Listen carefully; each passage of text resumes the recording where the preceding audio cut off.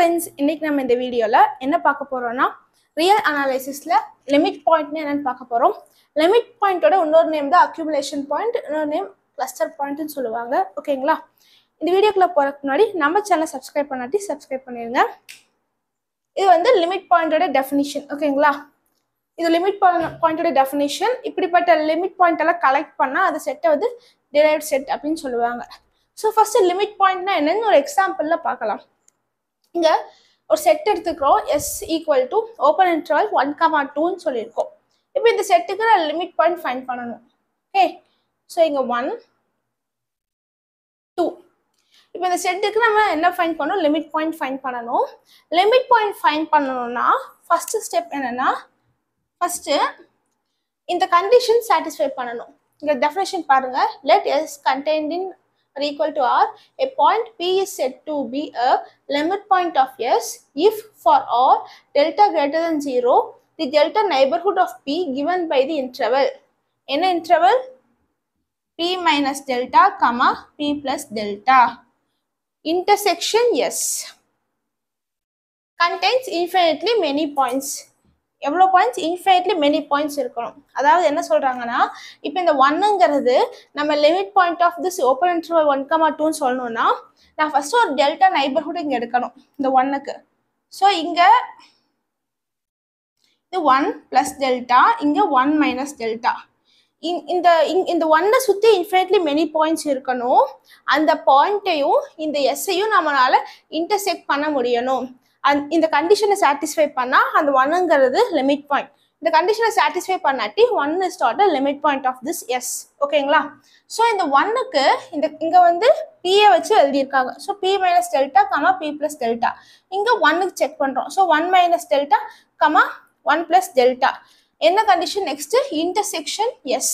இங்கே இந்த 1 பக்கத்தில் இன்ஃபைனிட்லி மெனி பாயிண்ட்ஸ் இருக்குமா, அது எஸ்ஸை இன்டர்செக்ட் பண்ணுதா இல்லையான்னு பார்க்கணும். அப்போ எஸ்னா எது? இந்த 1,2 தான் இருக்கு இல்லையா, இதுதான் எஸ் இந்த பார்ட். ஸோ இந்த 1,2ல இந்த 1 + டெல்டாவும் இன்டர்செக்ட் ஆகுது இல்லையா, இந்த இடம் இன்டர்செக்ட் ஆகுது இல்லையா. வேற இந்த 1 - டெல்டா வந்து இந்த எஸ்ஸுக்கு தாண்டி வெளியே இருக்கு. ஸோ இது இன்டர்செக்ட் பண்ணல. ஆனால் இந்த 1 + டெல்டா வந்து உள்ள இருக்கனால இன்டர்செக்ட் பண்ணுது. ஸோ தட் என்னதான் this 1 is a limit point of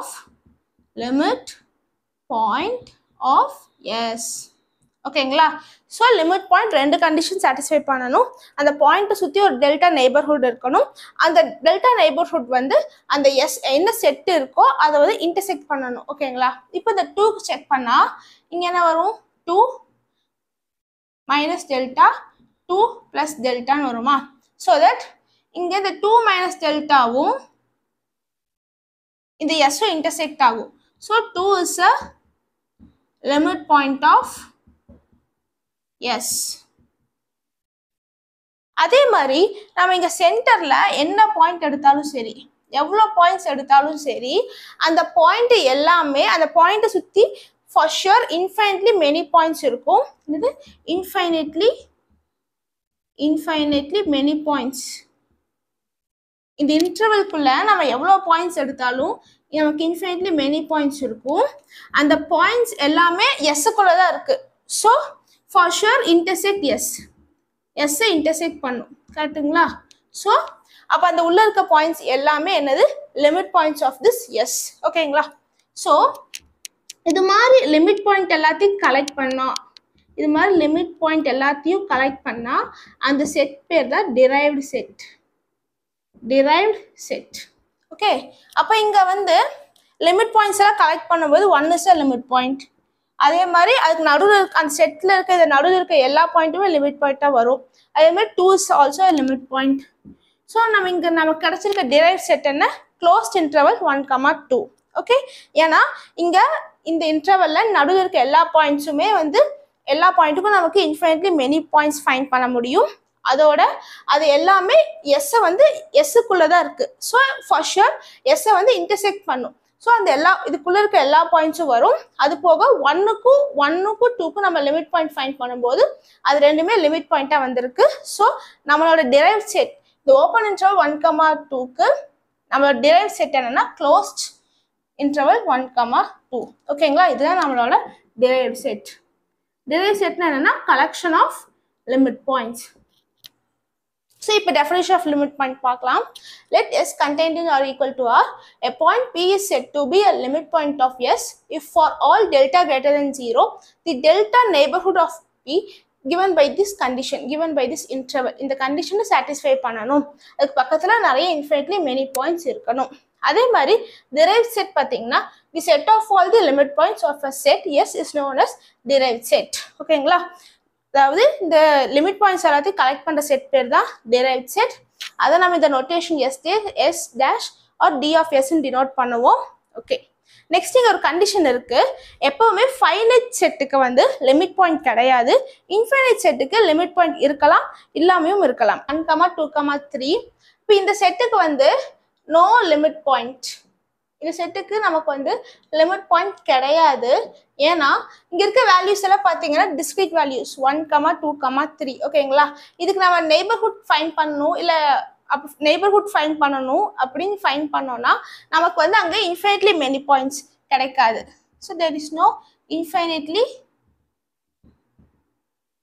many points. ஏன்னா இங்க இருக்க வேல்யூஸ் எல்லாமே எப்படி இருக்குன்னா 1, 2, 3. முதல்ல பார்த்தா அந்த ஓப்பன் இன்டர்வல் 5, 6 அப்படியெல்லாம் எடுத்துக்கிட்டோம் அப்படின்னா நடுவில் உங்களுக்கு ரேஷனல் நம்பர்ஸ், இர்ரேஷனல் நம்பர்ஸ் அதெல்லாம் வரும். ஸோ தட் ஃபார் ஷுர் உங்களுக்கு ஒரு நெய்பர்ஹுட் உங்களால் ஃபைண்ட் பண்ண முடியும். ஆனால் இதில் பார்த்தீங்கன்னா இதெல்லாம் டிஸ்கிரீட் வேல்யூஸ். ஸோ உங்களால் இங்கே ஒரு நெய்பர்ஹுட் ஃபைண்ட் பண்ண முடியாது. அங்கே ஒரு இன்ஃபைனைட்லி மெனி பாயிண்ட்ஸ் இருக்காது. அதனால ஒரு ஃபைனைட் செட்டுக்கு வந்து லிமிட் பாயிண்ட் கிடையாது. நெக்ஸ்ட் S ஈக்குவல் டு 1, 2, 3, 4, 5 ஒரு இன்ஃபைனைட் செட் எடுத்திருக்கோம்.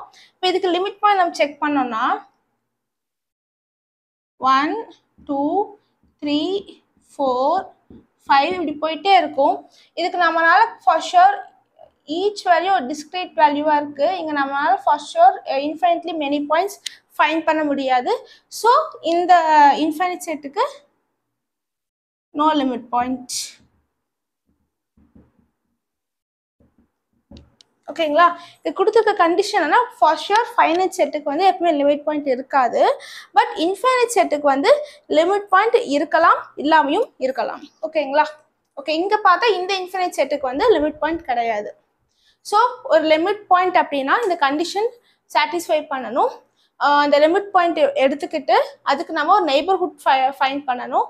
அந்த நெய்பர்ஹுட் வந்து நம்ம எடுத்துக்கிட்ட செட்டை வந்து இன்டர்செக்ட் பண்ணணும்.